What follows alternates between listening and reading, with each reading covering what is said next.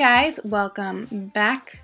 We are starting off with brows using the Anastasia Beverly Hills Dip Brow in Chocolate today. Starting off in the front lightly and then going off towards the tail end of the brow. Gonna blend that out and just do the other one super quick. Then we're going to clean it up with Tarte Shape Tape Concealer in Light Medium Honey.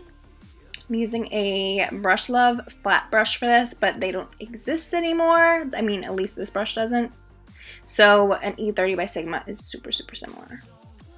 For priming, I'm using Painterly by MAC with the P89 by Sigma.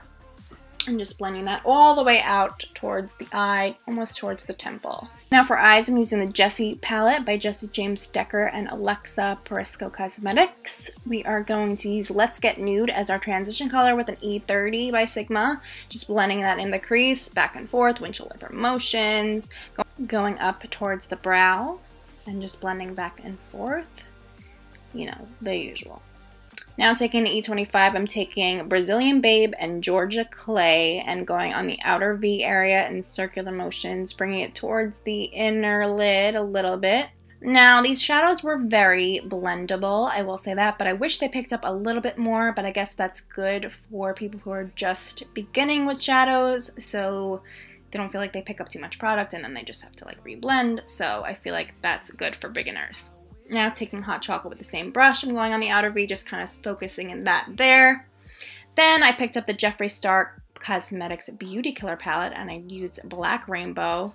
And you could see like how much pigment this is compared to those other shadows. But again, like I said, this is totally good for a beginner makeup artist or just a regular consumer. It's just perfect for, you know, someone who doesn't want to have to worry about putting too much product in their eyes. So I'm going in with this, patting it and then blending it back and forth with the E30 and just going to the inner lid. Now taking the star of the show, this is Lemonhead Paradise Beef Space Paste. This stuff is insane. I've been obsessed with it for a couple weeks now. I don't know why it took me so long to take it out of my eye mats bag, but girl, this stuff is insane. You don't need adhesive. All you need is a little brush to put this on, and it just acts as if it's a full-blown shadow. Completely blends like beautifully, like you don't have to worry about it being too messy. It's movable very easily, but at the same time, it does not move during the night. For mascara, I'm using the Marc Jacobs Velvet Noir. This has been my favorite recently. And I'm just going to fluff up those lashes really quick. And starting the face, I'm using Pores No More by Dr. Brandt. Putting that all over the face. And then I'm just going to blend it out with my hands. I haven't been able to find like a primer that I'm like super obsessed with. This one's pretty good. And you know I love Tarte. But I want to find a primer that I'm like, oh my god, this is like life-changing.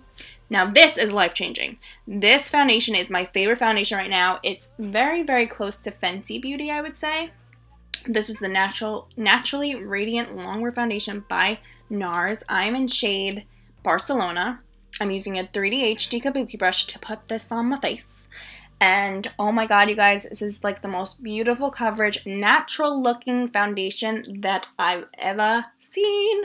It's like Fenty, but it's a little different. I don't know. It's just like, goes on like a baby, but I don't know if that doesn't make any sense, but it just, you know what I mean. For concealer, we're using Tarte Shape Tape, and I'm using a light neutral here because I'm a little paler. So I'm using a Japonesque sponge to blend this out, which has been my favorite sponge so far.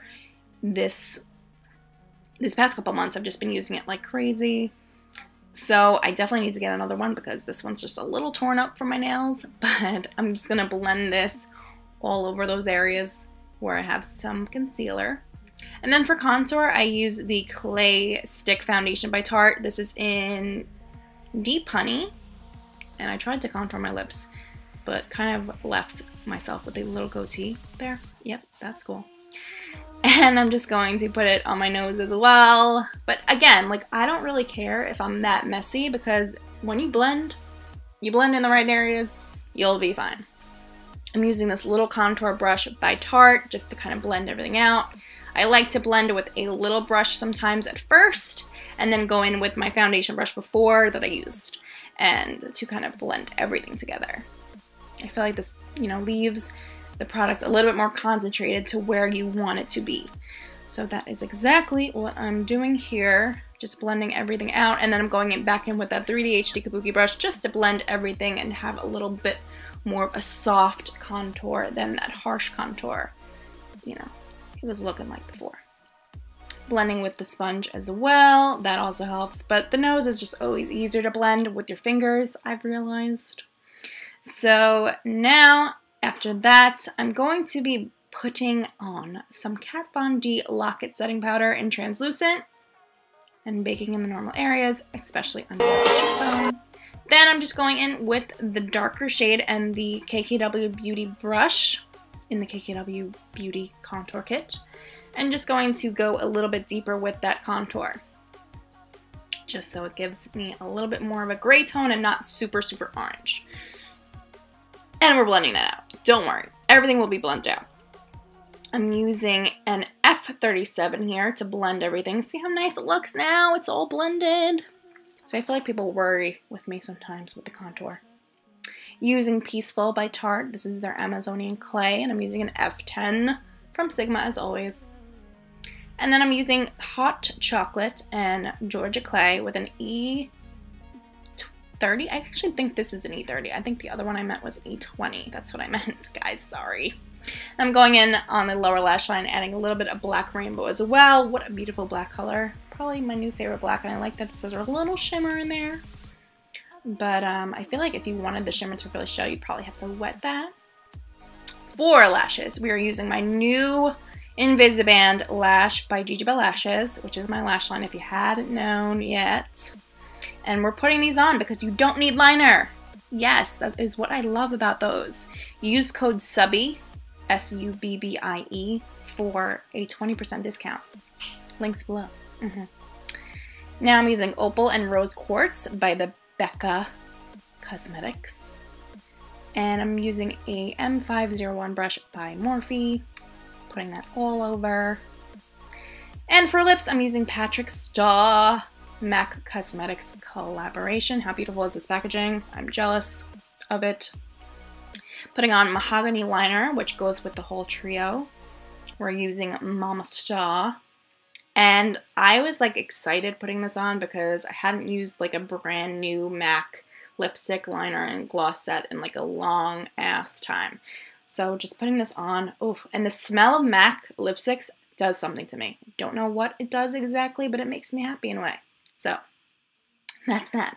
Putting that all over, then look how beautiful this color is. It's like a nude, but it's not because it's got that red tone. And I just love the way it looked with this whole look. And it was just so pretty. I was just so happy.